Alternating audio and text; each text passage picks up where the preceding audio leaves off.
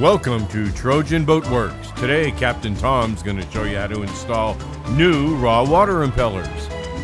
This show is brought to you by the motion picture Huntin' Bigfoot, starring Jamie Janik and Ben Utek. It's an action-packed adventure with the CIA, space aliens, hillbillies, a cable TV show, and a lady Bigfoot. Available now on YouTube and Amazon Prime. Check out Huntin' Bigfoot, movie fun for the whole family. Hey y'all, Captain Tom here. Hope she floats too. It's that time of year. Impellers, 2 engines, 2 impellers. We're going to take some time. We're going to dive in the bilge. We're going to show you how to do them. We got our impellers from Robert Cushman, Beacon Marine. He's got the right ones for your Trojan. He knows all the different ones. There's quite a few. These are for Sherwood pumps, so we're going to jump right in and pull the pump off. Before we do that, though, one of the things we're going to do is we're going to take a Sharpie and we're going to mark the hoses so you don't get them backwards going back on. It's super easy because when you turn the pump around and take it off and all that, it's easy to get them mixed up back and forth. I actually did that once, and when you do it, you got absolutely no water coming into it. So then you got to do the whole thing over again. We don't want to do that. So that's why we're watching the video today. So we're going to jump into Sherwood pump, impeller hoses on the Trojan. Let's go. Okay, now looking at the motor, this is the pump right here. And those are the hoses we're going to mark.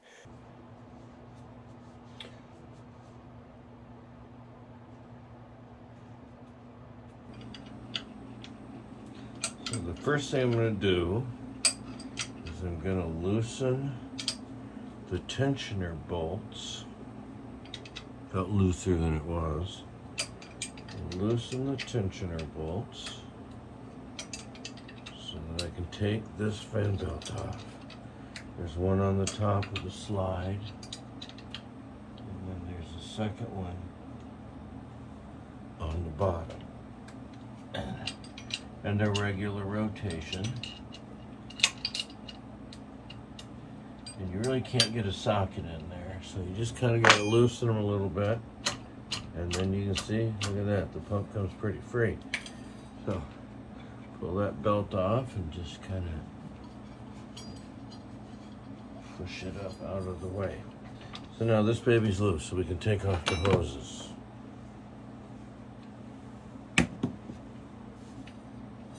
Take the bolts out the rest of the way.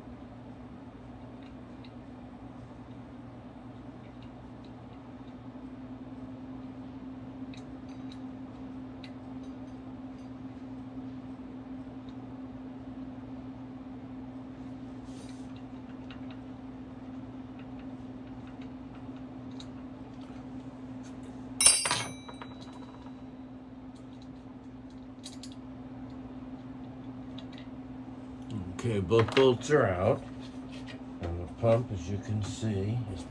Okay, so we've got the pump off, and as you can see, it's a Sherwood. So let's take it apart, see how it works. It seems to be turnable, so there doesn't seem to be anything wrong with it. I don't see any parts in there.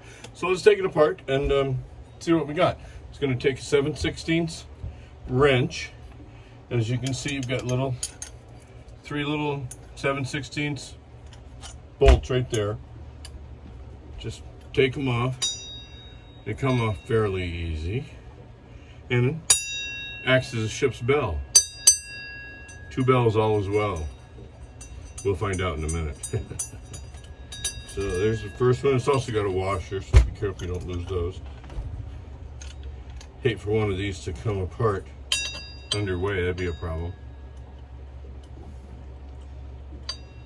I've had impellers go out underway, actually in this pump, probably, oh, maybe 3 years ago. It's right after I bought the boat. So we got it off, and you slide this part of the housing off. Okay, now as you notice, you're gonna, oh, very nice. All of our splines are in order. Nobody's broken off, everybody's there. So that's good, we got it in time. So what we will do though, is we want to take note of which direction the spline is pointing, or the roll of the spline for the directionality. And this shows at the top right here. So as this thing rolls like this, it's going to be forcing water in these up into here and going around and picking up more and forcing more water. So anyway, it goes towards the top. So we want spline towards the top. So we'll just wedge this baby out. And I'll tell you, it feels pretty supple, but you know, it's not that old. But it does hold its shape pretty well. So it means it's been in there a while. Let's look at the splines themselves. Well, this one's in pretty good shape. I don't know if you can see in there or not, but if you look right down inside, I'll try to get light. There's no cracking or anything within the splines, which is slightly different from the other one. In the other motor, as you can see, it's got a line right across it. So these were literally about 6 months difference in age. Same manufacturer, they're Sherwood splines. So this one was, I would say, could be a problem down the road if we didn't take, if we didn't get a new one. So, but the one that came out, perfectly supple, feels great. So, let's look inside. Is there any debris? Ooh, what did we find here? A piece of spline. Yet,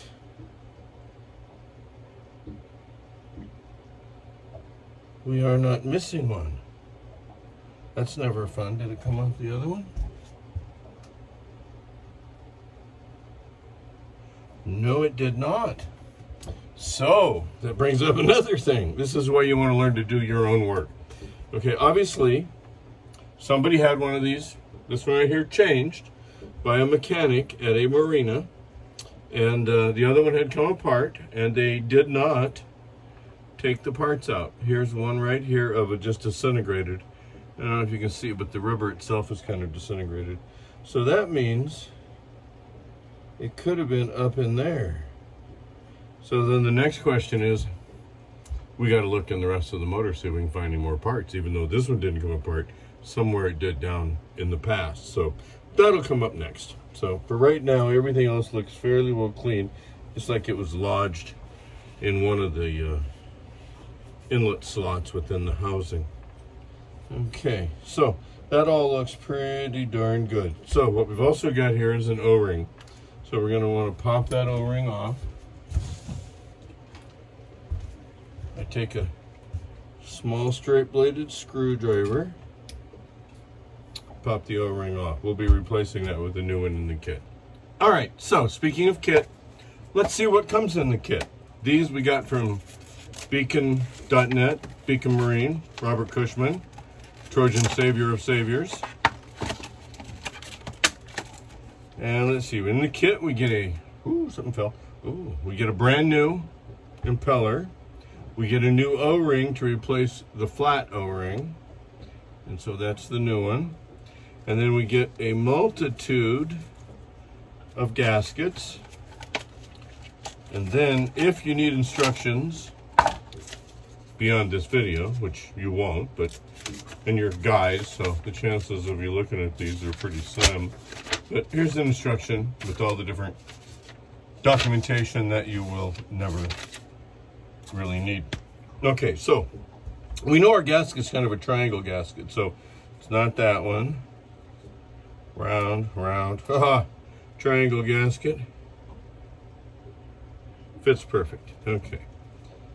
So this one gets the O-ring seal. The triangle gasket goes underneath here. And one probably could get away without popping this off and changing that.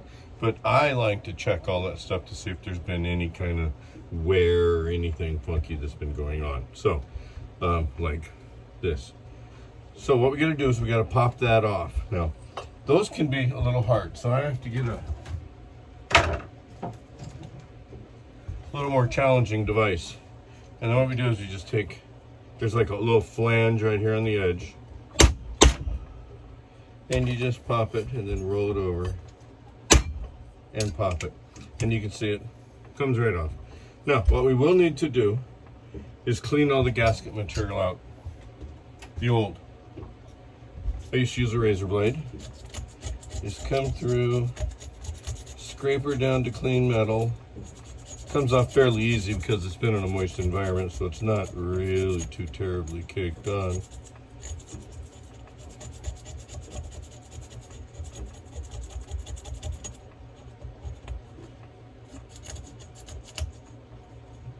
Get under it.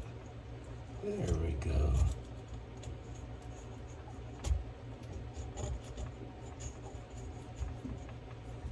We'll probably speed this part up on the video. So we just get all that old gasket material off.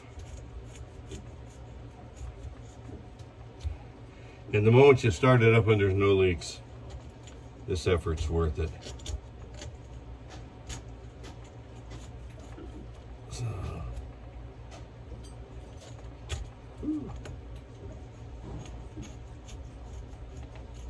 almost there. I see the end.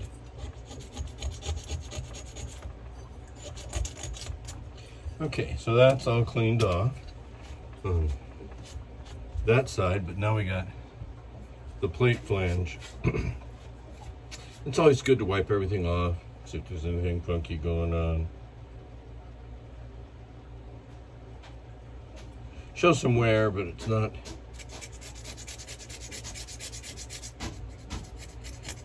terrible.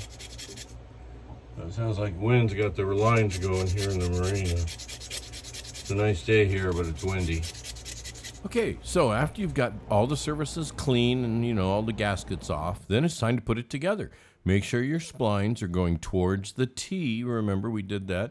Then just simply slide it back onto the key, aligning the holes where you took out the 3 little 7/16 bolts, and then just put them back in. Essentially, you're just going to put it together the exact same way you took it apart, only new gaskets and new impeller.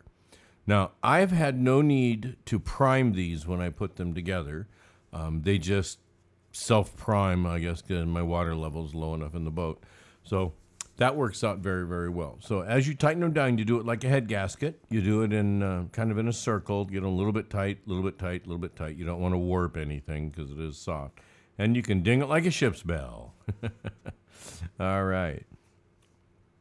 So, getting ready here. Let's get this thing, well, water's already coming out. Let's get this thing installed on the boat. And what do you know? She is running perfectly, self-primed. So she fired right up. There's the bubbles. And you can just see a ton of water flow down there. So the new impellers are doing their job. So there you go. Hope she floats too. New impellers. Hope this video helps. If so, please hit like and subscribe. And we sure appreciate it. See you next time. Trojan Boat Works.